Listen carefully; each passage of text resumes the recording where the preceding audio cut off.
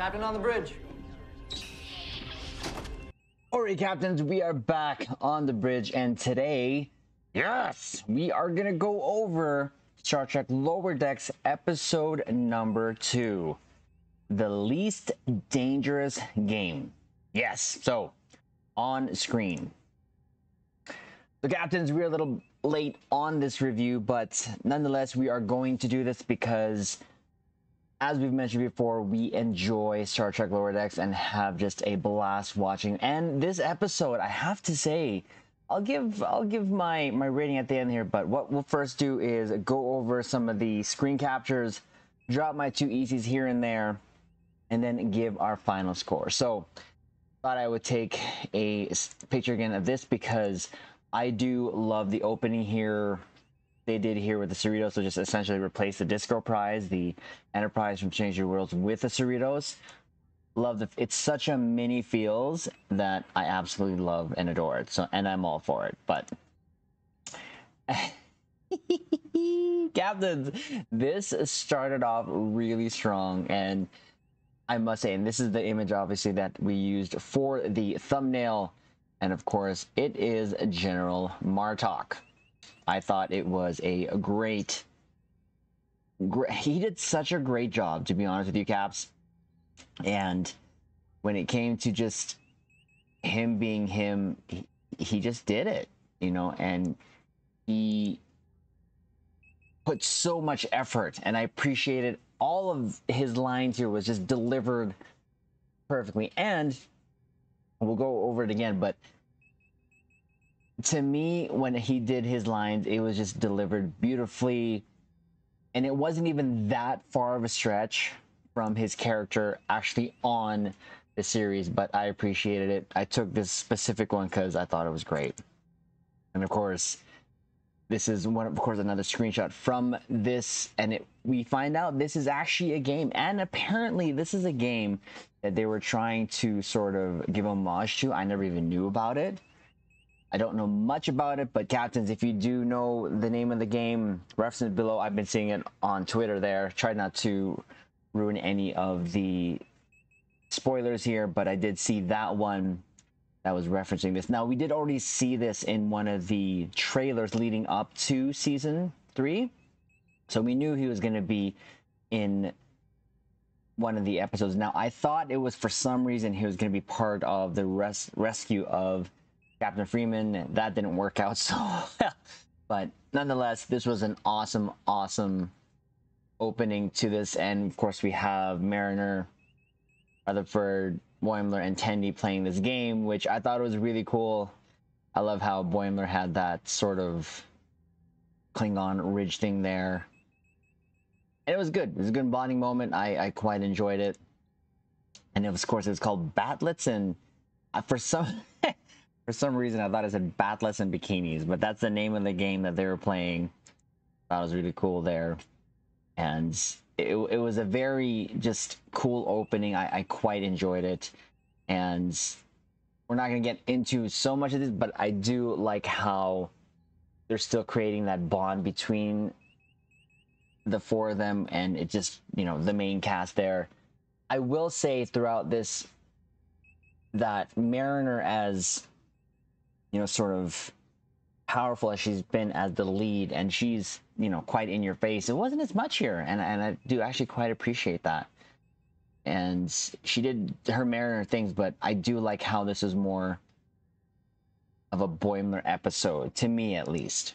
But again, here's some of the screenshots we took it. They were using like some dice there, some mini Klingon figures, which I absolutely adored. There's of course the name of the episode, The Least Dangerous Mission. Here again, they're just all there playing the game here, moving their pieces here. I thought it was great having a bowl of chips and guacamole from the scenes, and they're in just the shuttle bay there. But they also just talk about Mariner, of course, is talking about here her time. It's getting a little rough there with Ransom, but that is the whole shtick here for this season. She is stuck with him, and it does actually come to the surface in this episode, which was great. There is her worried face there. They also talk about Captain Vendome. Now, apparently, he is a captain now of the Inglewood. And Boimler couldn't believe it, but he had to go see it himself. So he ranked up because apparently he did not say no, and that's going to be a theme for this episode. And there's Tendi, actually the one who's encouraged him to kind of do just to say the yes, and that's why. And sort of the theme of this is for Boimler to say yes, and it was slow to sort of start for me, but it really picked up at the end there and became one of the strongest episodes so far. The shot there of General Martok, and again, these little figures are hilarious. I love his lower deck style. I really do. He does look really good, and it just fits. And his aura of Martok is just there, and it's just awesome. Of course, we get a shot here of the Cerritos and a little shittle going down to the planet there, and I thought this was cool. A shot of the what they call the space elevator or the space lift or whatever it is. Their mission actually here is to repair that, and you see here, of course, in the shuttle you have Ransom, Mariner, Rutherford, and Billups. They're the ones who is assigned to this mission. What they're supposed to do is repair this space elevator, and then half of them are going to go down to the planet. Now, when they get to the elevator, Ransom assigns Rutherford and Billups to go down there, and they're actually going to see the Delanians. Delanians, I believe, is what they are called. And yeah, they're the ones, of course, Mariner doesn't want, because she wants to be the one going down there. The engineers are supposed to do the repairs, but of course, Ransom is just testing Mariner to see what she does, because she is stuck with him here. So, but they're surprised as anyone else, because of course they're thinking they're going to be here to repair this, but they're the ones assigned to go down. And of course, as you see here, Ransom is just sort of telling Mariner what's going to happen, regardless of what she wants to do. That's not what's going to happen. So they're the ones who can be repairing space elevator, and you see them there go down. Now this is where they are going to, and we're going to get back to this here, because that's going to play a part there. Of course, now we're back to Boimler in his sort of bunker there, going over Vendome's, because he's kind of upset that he's sort of try to do everything he can to rank up, and then Vendome just ranks up to literally to captain of a starship there, like right away. Now I can't remember if the Inglewood, I believe the Inglewood is Cerritos, but you see there the bridge view there, the view screen, it looks like the same sort of control as the Cerritos captains. If you know what the Inglewood is, comment below. But it also states here that Vendome got a whole Bolian crew, which again, why not? Makes sense. Works for him. He's the one in command. Tenny comes. Thought this was really kind of cool. And he's kind of cute. We're going to say that. We're going to say Tendi is kind of cute, but we're also approached here by one of these doctors inviting Boimler to a game of some sort of like the racquetball that we've seen in Star Trek The Next Generation.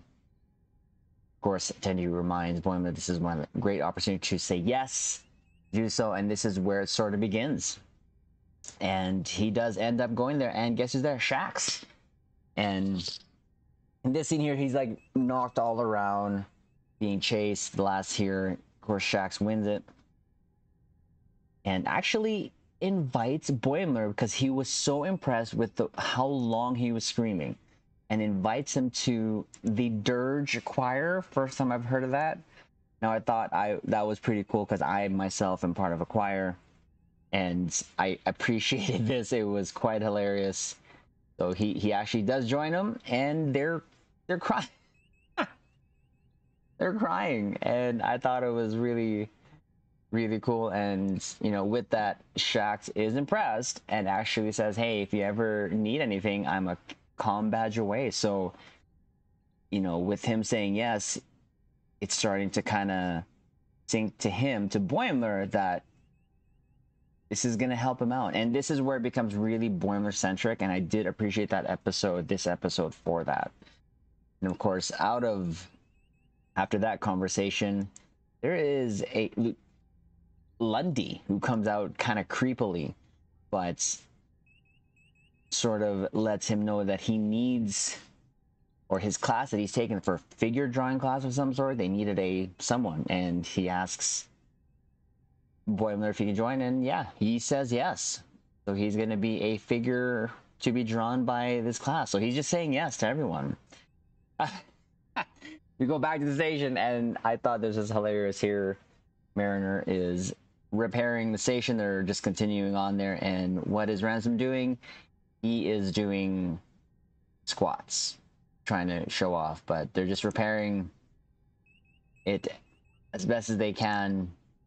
Of course, they get checked in by Billups, is saying that they're loving being there. The Delanians have a way of communicating, and one of them is kissing.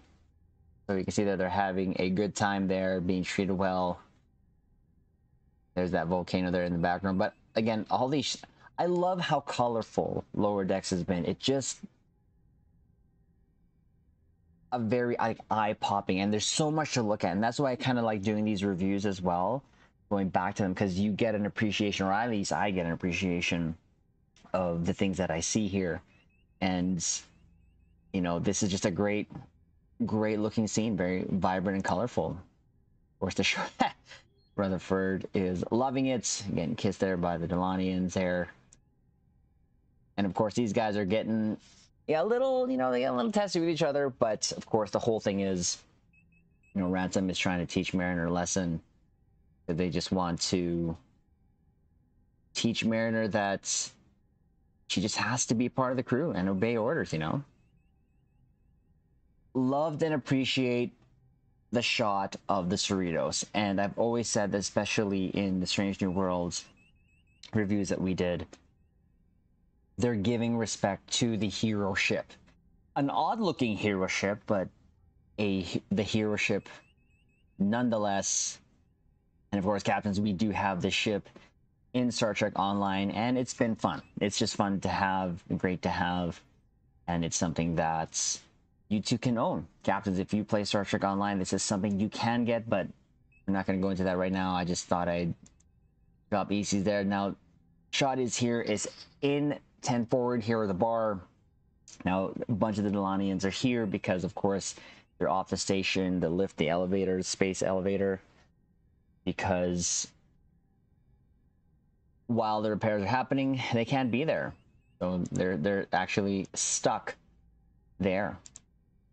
And here, while they're talking about, you know, Boimler's updating Tenny and what's been happening there, we have this. His name is Cranch.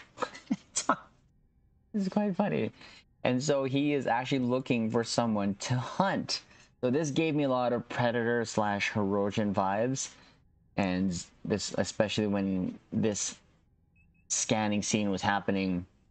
And of course, Boimler did actually Cranch asked Boimler and Tandy. Tandy said no. Of course, Boimler saying, yeah, no, this is, the old Boimler would say no, but this time he's going to say yes. And of course, he just screams at him, starts the whole thing. He agrees to be hunted. So what Cranch does is actually break off his tooth and marks Boimler. I thought this was going to play a little bit more of a significant role. Like this is how he would trace him or something, but whatever. And so apparently he's got an hour to prepare. Kenny's like, dude, you got an hour. And then he does. So this is the start of the Boimler scream. And he did it a bunch of times in this episode. It was hilarious every time he did it. And this is where it really started to come to where it came together for me as an episode, because it was just more Boimler centric, even though like this, it felt like this was the main story, and then you just had Mariner onto the side there, and then Billups, of course. So now going back to station, Billups contacts Ransom. Apparently they have now pissed them off because they were supposed to go to this event and they did not show their navel. In doing so, they piss them off. And, you know, Ransom's just telling him, well, you're going to have to work on your own because we're repairing stuff. And there you go. Mariner's, of course, looking, going, man, we need to go help them. He's like, no, they can take care of it while we do the whole repair ourselves. And again, Ransom's really being firm with Mariner here. And this, of course, is going to be like an overarching theme for the whole. I want to see where this kind of leads to. But this is good. I did appreciate Ransom a lot more in this episode, as it became more apparent that his role is going to be bigger in this season, in my opinion, because he's going to be overseeing Mariner for most of the time there. So I think we're going to have a lot of away missions with them. So anyways, back to the Cerritos here. Boimler actually goes to Cranch's quarters and just kind of... See, again, the mark on his forehead is gone, so I thought that was going to be what he was going to use to hunt him, but kind of telling him what's going to happen there. Thought I'd take a shot at that. That was pretty cool, him kind of being... looking a reflection from the sword there. And of course, what happens? Well, they start. The hunt starts right now. And this is, again, the beginning of his screams, which is hilarious. So you have that Cranch now chasing Boimler throughout the Cerritos. And at one point, their Cranch throws an actual, like, boomerang. Reminds me of, like, Batman's boomerang or batarang. And Boimler's running away. He actually goes into the dolphins here. I call them dolphins. I know they're not that. I can't say their name. Captains let me know how to say them. Their race's name. But he runs into their bay. And he jumps in. And they say, don't jump in here with your dirty shoes. That's messed up. Of course, that's where they live. But in doing so, it shorts out the boomerang there. And then he continues to run, though. Tell him he's being hunted. But of course, they say, wow, that guy's such a drama magnet. It's like they didn't notice this guy here at the... whatever, is what it is. So while he gets out there, runs into Captain Freeman and tells her that he's being hunted. He's like, not on my ship. But then realizes he's being hunted by Cranch and says, oh yeah, no, don't worry about it. We have to respect all the species and all that stuff. And lets the hunt continue. He's at one time called the security in and then called them off when because she knows Cranch, and they actually had like a meal there earlier. It was kind of hilarious. He's upside down hanging there and he's like, thank you for the whatever food item, and Carol's like, you know, not a problem, while Boimler continues to run away from him. And back to Ransom, the situation on the surface has gotten worse. Apparently now they're going to sacrifice Billups. Because, again, they didn't show their navel. So Ransom tells him, hey, listen, just request parlay, say it with your chest, your diaphragm. So he's going to try to do that. But, yeah, you see them being taken away to the volcano because he's going to be sacrificed. So what does Mariner do? Well, she does the Mariner thing. And she takes it upon herself to, of course, do what? Do what she does and try to save them. So this was a direct reference to one of the Kelvin timeline movies, of course, the spacesuit where Kirk and Sulu were going down. Of course, she's the one doing it, having fun. But when she's doing this, he gets called by Ransom and says, hey, listen, I think we got to step in. And of course, she's like, oh, yeah, okay. And Ransom's like, okay, I'll meet you at the landing area. And she's like, oh, crap. Trying to tell her, okay, I was wrong, whatever, we're gonna have to deal with it. So she pulls her parachutes and gets back onto the elevator, and she has to go back all the way up there. And she actually swore here, which they beeped out. I thought was sort of hilarious, because she just realizing how far she has to climb up. So Boimler being chased, and now we're back on Cerritos, heads into the shuttle bay, or the shittle bay, and knocks over Martok, the game, apparently the game that they're playing, and gives him a little pep talk, and he gets all riled up, and now he arms himself, some tools and a phaser, and I guess grease there, because they are in the shuttle bay there, and he goes out and says, you know, I'm gonna be the hunter now. And while he gives a speech, what happens? Yeah, he gets he gets a spear thrown at him. Like, I didn't expect this. This was quite hilarious and funny, but I appreciate it. And now, of course, Ranch catches him all for a selfie. That's it. This is what the hunt is. It's just for a selfie. And he does this because it's just a sort of respect, a catch and release. That's it. That's all he wanted. But again, he's hurt. Like, he literally threw... Yeah, we can't take this serious. Okay, Lower Decks cannot be serious. Would this really happen on any of the series on TV? No. Or the series, not TV.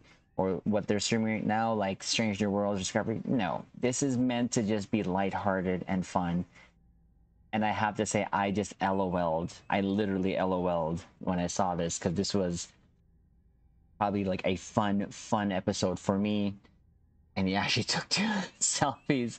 But he's telling him, you know, this was just about the hunt. They respect life again, like I said earlier.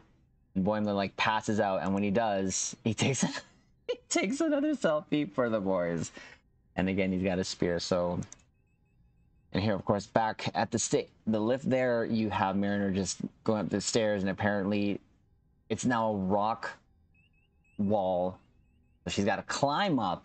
And the reason why she has to do this is Delanians are kind of a sort of species on well-being, you know, being very fit and all that stuff. So this to them was, you throw in some stairs, I guess, sure, a rock climbing wall. Why not?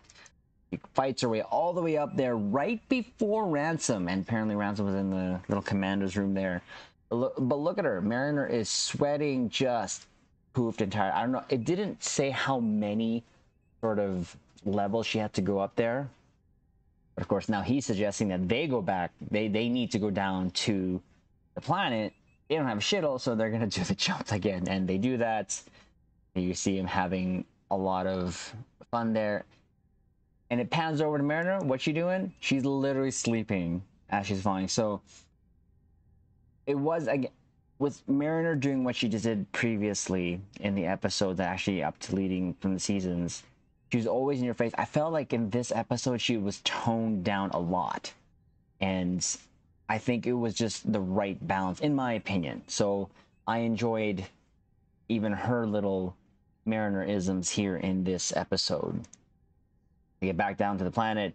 There is Rutherford and Billups about to be sacrificed, apparently due to Medric, the psychic baby leader, and the co-leader, 355 sentient computer. It's like, what? I thought that was hilarious and weird. So you have the baby, you have the computer, but also the volcano itself is called like a naval sort of volcano. It was weird. Apparently it's a naval is very important to this species, to this culture. But you have them that they're going to sacrifice them. But also when this volcano starts to talk, it actually glows. Of course, they get there, they tell them to stop. Ransom is like, well, you know, he requests a parlay and, you know, listen to me because I am a, you know, a well... If they're all in well-being, he gets a chance to shine, to literally shine and show him that he is a person of well-being, and hopefully they will listen to him, and they actually do. It goes up there and, yeah, talks him out of sacrificing both Billups and Rutherford because he is a healthy specimen, I guess. But that's all it needed. So now back to Cerritos again. Appreciate the shot. They didn't leave out the ship character. This is a kind of a better shot of Cerritos, I think. It seems like it was a squatter profile, and maybe that for me is what I would love to see. Maybe the Cerritos have a kind of a squatter profile, because it felt like it was so tall with the pylons. But again, I appreciate the shot, them always giving respect to the hero ship of the show. Of course, Mariner actually goes to see Ransom, says thank you and all that stuff, and he's like, well, don't think that this is, because she still did disobey him, right? She still did disobey him, but he says, yeah, don't try to butter me up or whatever. But I appreciated this. They showed, Mariner sort of hopefully turning the tide. But again, this is going to be a plot over the season, so I'm interested to see where this is going to go. And I appreciated more, of course, of Mariner and Ransom throughout this whole episode here. Of course, Boimler's back, and they go back to the shuttle bay. They continue playing the game, and he's all healed up, but apparently he's got some damage there in his shoulder, but that's okay because all of this stuff was all worth it, as it got him in with, of course, Shax. And more importantly, actually, what Cranch said earlier is that he would give good word on Boimler's behalf to Captain Freeman there, so he's all happy about that too as well. Tendi kind of felt that, but it is what it is. So they continue on playing with the game, but apparently, if they wanted to continue, they would have to go purchase the season battle pass. So this reminded me of sort of expansions that you see, and that's how they were sort of presenting this. That is, if they wanted to continue, they'd have to, purchase the next sort of DLC for this. But they were all kind of annoyed at it. I thought it was pretty funny and hilarious. Even Ransom was pissed off. And of course, we end off there with the Cerritos warping out. So I really did enjoy this episode, and with how short these episodes are, I find that they're a lot more easier to kind of digest. I will say that this episode, as much as it had nostalgia nuggets, it wasn't a lot in your face. And it's something I kept saying there. They don't need to always reference any of the previous Star Trek that came before. I think they found a good balance, and this, to me, was a very well-balanced episode. Of course, the nostalgia nuggets, to me, was Martok. The Calvin timeline jumpsuit scene there. The music was on point. I loved it. I really did appreciate that. Of course, like I said, I loved how they were showing off, of course, the Cerritos there, here and there. Not much action shot. This was just a warp out scene, but it was still there. And like I said, appreciated it 100%. I quite enjoyed a lot of the interaction between the crew here. And like I said, this was more of a Boimler-centric episode, and I quite really enjoyed the fact that they gave him a chance to shine, and hopefully, he kind of ranks up there along like Venom. I don't want to see him as captain, but something along the lines of what had happened when he went onto the Titan, but to sort of be here on the Cerritos. So again, this whole episode was just fun to just kind of watch and just enjoy it for what it was. Like I said, I LOL'd out loud. It was a really fun episode. I found that Mariner wasn't too over marinering. Is that a word? Sure. Rutherford was Rutherford. Tendi had her moments, but Boimler definitely shone through. And of course, General Martok, like having him back there was awesome. And just at one point, Mariner did say there that it was just, they really captured his General Martokisms, and I really think he had fun going back there and doing this. So I hope they do a lot more of that, not necessarily just dropping always those nostalgia nuggets. Just, I think Lower Decks has found its groove in terms of they can just do whatever now, have references here and there, but not overdo it. I think this was a perfect balance of that. The score I will give this is pretty much like a 9. This is going to get a 9 from me. Actually, you know what? Let's go 9.5. I think so far out of all the episodes that I've watched, this is ranked really up there in terms of my enjoyment of how the episode flowed. And maybe the reason why it got pushed up there a lot was just General Martok. Like 100% General Martok, having him there. And he had some good lines in there, really. And it was enjoyable to watch. So there you go, Caps. That is my review. That is my EC drop. That is my scoring for this second episode of Star Trek Lower Decks. Again, we're going to continue with these. We will try to get them out as soon as we can. In real life, duties always take precedence, so we have to do that first, and we will do this as best as we can, especially before the next episode arrives. So hopefully we can do the review again of episode 3 when it comes out, shortly after. But if not, regardless, no captains that we will. So like the video, comment below, what did you rate this video? Subscribe here to the YouTube Bridge. Look out for the next review that we do here for Star Trek Lower Decks. But on that, we will leave it on this note. Live long and prosper.